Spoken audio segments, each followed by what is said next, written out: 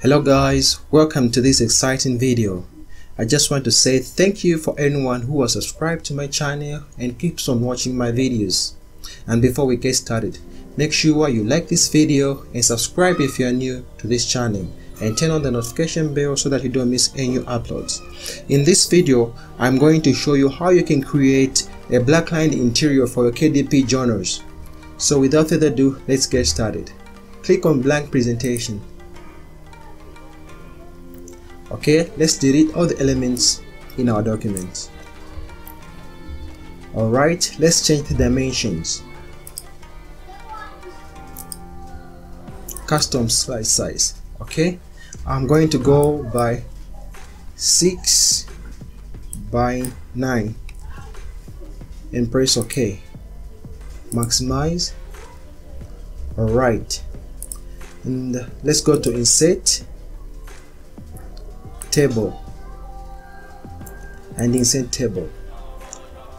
I'm going to choose the number of rows 1, and number of column 1, and number of rows I'm going to choose 19. Okay, and then under the table design, choose this one. Okay, and drag it like so, and stretch it to the edge of the screen. Okay, just like that. And then go to insert shapes and choose the rectangle and zoom into the bottom of the page.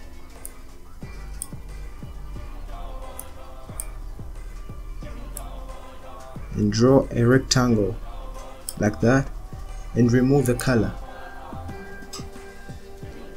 No fill. Change the outline to black. Okay, let's center it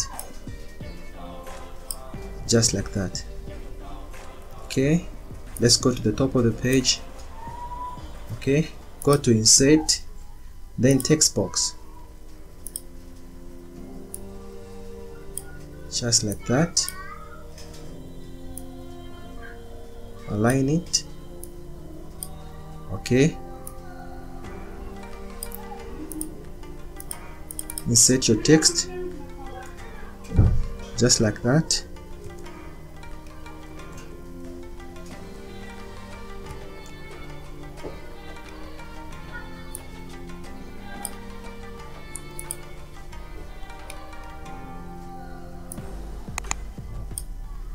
Alright, okay, now let's duplicate.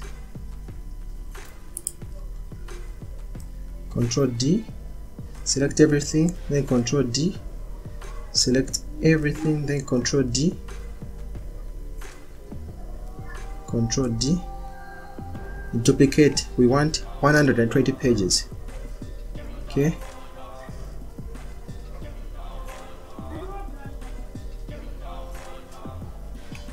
keep on duplicating.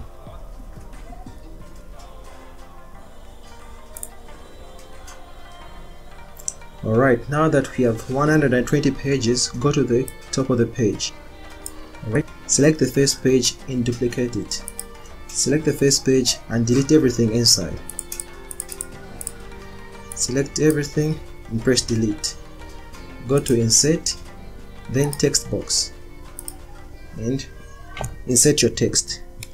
This textbook, this journal belongs to. Okay, just like that, and center the text and change the font type. Okay, you're going to choose black chancery and increase the font size just like that. Okay, go back to insert, choose shapes, then the line.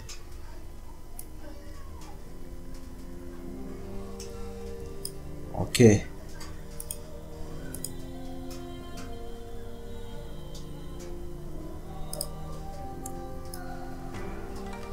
just like that. Then Ctrl D to duplicate, just like that. Alright, now go to File and click on Export.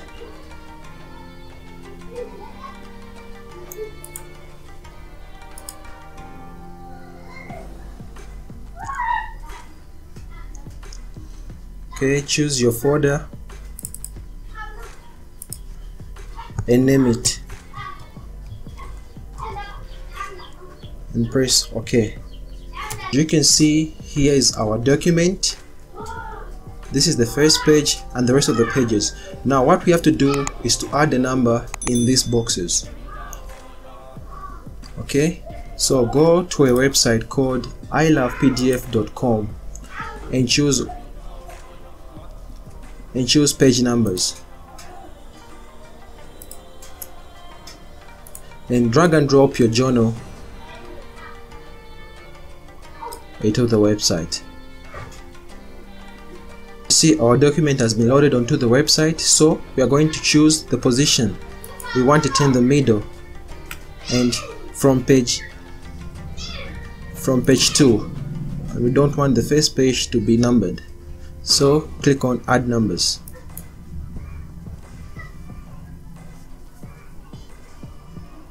And click on Download. After our document has finished downloading, we can open it. As you can see, the first page doesn't have any number, but the second page has been numbered up to page 120, just like that.